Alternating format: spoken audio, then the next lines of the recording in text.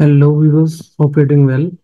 From today, I'm going to start a new series of JWT Authentication and Authorization using Node.js as a backend, React as a frontend, and MongoDB as a database.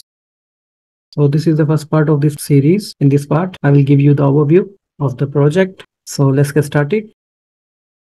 Let's go to our UI. We have two components. First one is a login and second one that is a sign up.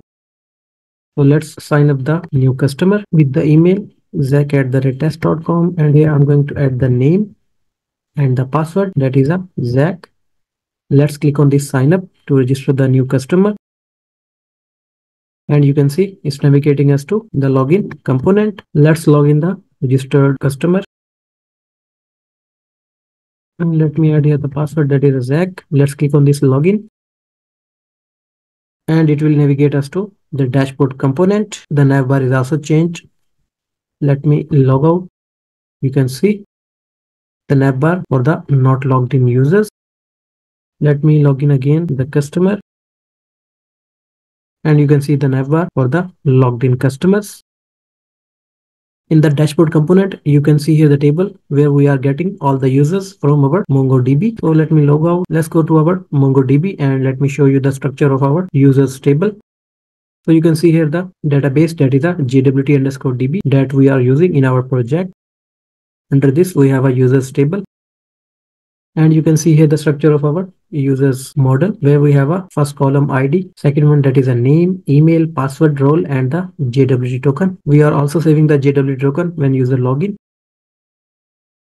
You can see here the details of the admin where we have a name, email, password, and the role that is admin. And you can see the second customer with the name Johan and the role customer. I have hard-coded the details of the admin because we have only one account of the admin in our project. Let's go to our UI and let me log in here the admin. So the email is admin@test.com and the password that is a admin. Let's click on this login, and you can see it's navigating us to the dashboard component, and you can see here the users that we are getting from the database. For the UI, I have used React Bootstrap.